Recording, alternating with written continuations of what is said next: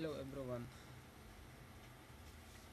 Today the topic that I will be discussing is all about the Helicoverpa Armigera.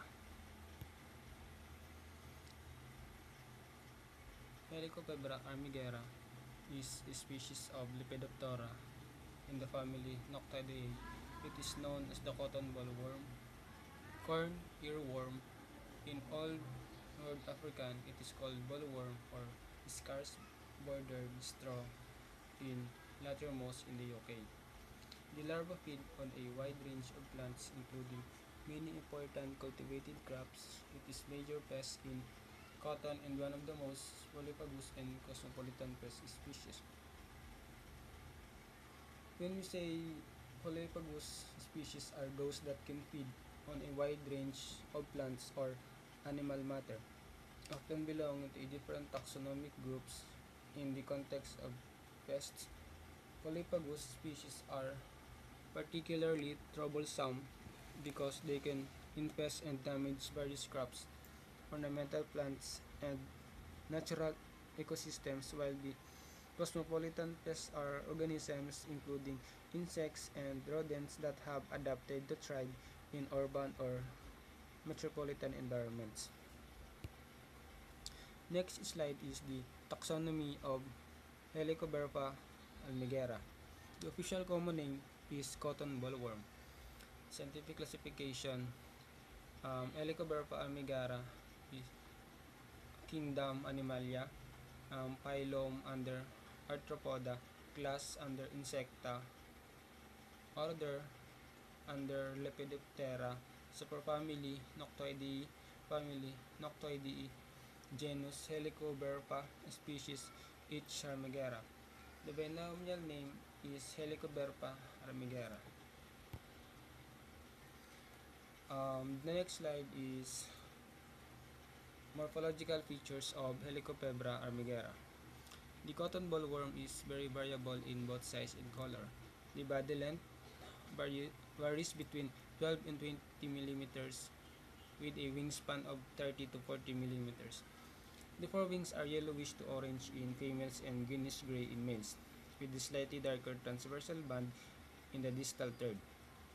The external transversal and submarginal lines in the reniform spot are diffuse. The hindwings are pale yellow with a narrow brown band at the external edge and dark round spot in the middle.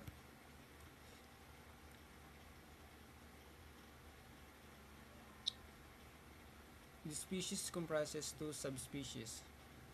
Um, the other one is Helicoverpa armigera is native and widespread in Central and Southern Europe, temperate Asia and Africa. Helicoverpa armigera conferta is native to Australia and Oceania. The former subspecies has also recently been confirmed to have successfully invaded Brazil and has since spread across much of South America and reached the Caribbean. It is migrant species able to reach Scandinavia and other northern territories. And the next slide is about the life cycle of Helicoverpa armigera. The female cotton bollworm can lay several hundred eggs distributed on various parts of the plant. Under favorable conditions, the eggs can hatch into a larva within 3 days and the whole life cycle can be completed in just over a month. The eggs are spherical and 0.4 to 0.6 millimeters in diameter and have ribbed surface. They are white, later becoming greenish. The larva takes 30 to 22 days to develop, reaching up to 40 millimeters long in 6-inch star. They are rather aggressive, occasionally carnivorous, and may even cannibalize each other. If disturbed, they fall from the plant and curl up on the ground. The pupa develop inside a silky cocoon over 10 to 15 days in soil at a depth of 4 to 10 centimeters or in cotton balls or maize ears. All species of Bulk cotton or Helicoverpa and cosmopolitan pests. Larvae attack more than 60 species of cultivated and wild host plants. The most important crop hosts rice, coffee, cotton, pigeon pea, and tomato. Other hosts includes field beans, ground nuts, okra, flax, soybeans, and tobacco. Next slide is about the primary damage and secondary damage. The greatest damage is caused to cotton, tomatoes, maize, chickpeas, alfalfa, and tobacco. The economic thresholds of harmfulness in Central Asia is 3 to 5 larvae per 100 plants of long stapled cotton and 8 to 12 larvae per 100 plants on medium staple cotton in cotton crops bloom that have been attacked by open prematurely and stay fruitless. When the bulbs are damaged, some will fall off and others will fail to produce length or produce length of an inferior quality. The secondary damage or secondary infection by fungi and bacteria are common and may lead to rotting of fruits. Injury to the growing tips of plants may disturb their development, maturity may be delayed, and the fruits may be dropped. The next slide is about management. The first one is prevention. The Kabil lead program for Plantwise and their partners suggest planting trap crops and interrupting with crops including cowpea, sunflower, maize, marigold.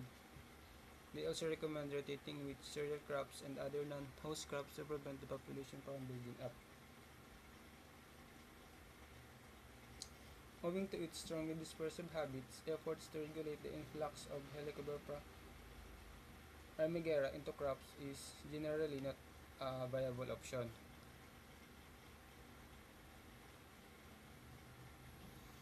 Introducing birds versus and providing habitats for natural enemies are methods that can be used to prevent pest population building up. Next is monitoring. Field monitoring of pest population is necessary to determine whether the thresholds has been exceeded and control measures should be taken. The economic thresholds of pest density, where the value of the expected benefits derived from its exceed to the cost of implementation, depends on a knowledge of the relationship between population density and economic loss. However, it is often difficult to obtain precise data on this relationship because it is really simple and many extraneous factors, both socioeconomic and environmental. Next is about the dairy control. In small plots, plant-wise hunt picking and destroying eggs and young caterpillars as possible.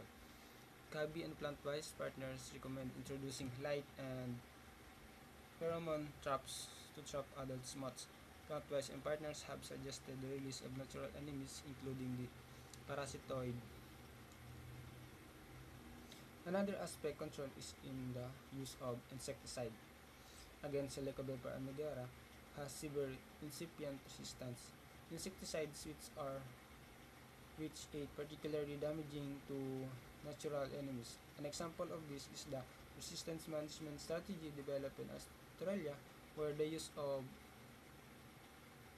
pretroids was confined to particular places in cotton growing season. Then other the control that can be used is the cultural control. Cultural control, manipulation of the cropping system, and land management have been tried as tactics to manage cotton bollworm population. That's it for. Thank you for listening.